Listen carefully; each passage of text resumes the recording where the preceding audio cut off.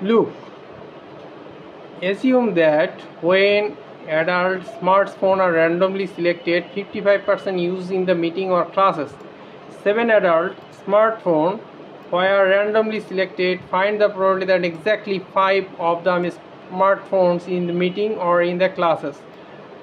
Probability. What is the probability? We know that this is a binomial distribution. N equal to 7 and